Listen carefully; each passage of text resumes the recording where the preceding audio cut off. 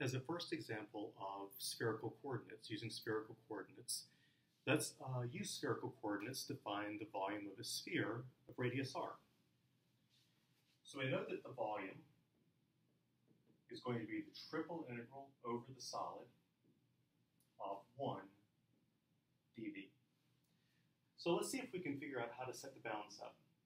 First of all, in rectangular coordinates, the equation for a sphere is x squared plus y squared plus z squared equals r squared. And hopefully you remember that in spherical coordinates, x squared plus y squared plus z squared is the same as rho squared. If you don't remember that, just take all those things, plug in, use the Pythagorean theorem a couple of times, and this is what you'll get. So, unsurprisingly, the equation for a sphere of radius r is rho equals r. Now let's use that to set up the bounds.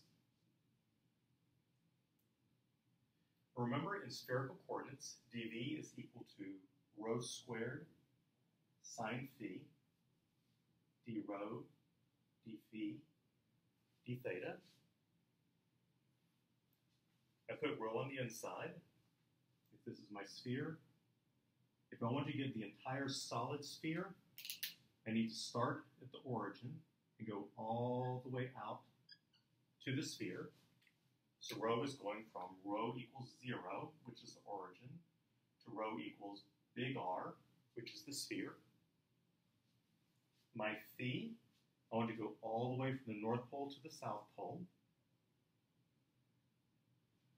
So that's going to be from 0 to pi.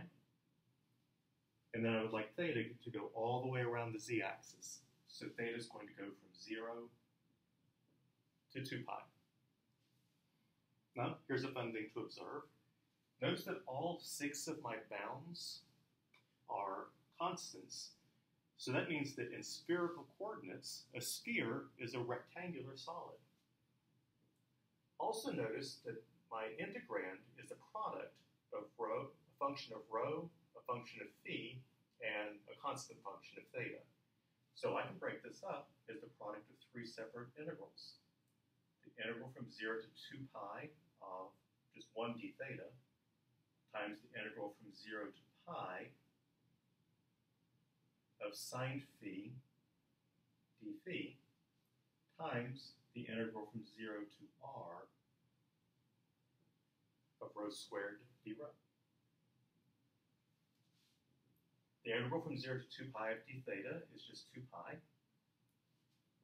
The antiderivative of sine phi is negative cosine phi, which I'll be taking from phi equals 0 to phi equals pi.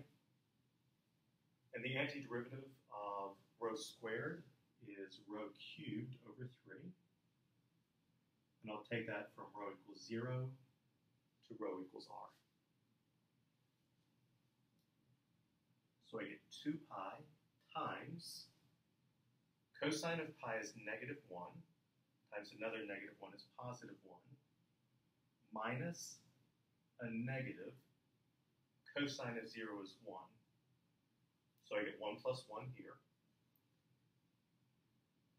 Substituting over here, I have 1/3 big R cubed minus 0. So 1 plus 1 is 2 times 2 pi is 4 pi times 1/3 r cubed, which gives me 4/3 pi r cubed, which is indeed what we remember as the volume of a sphere of radius r.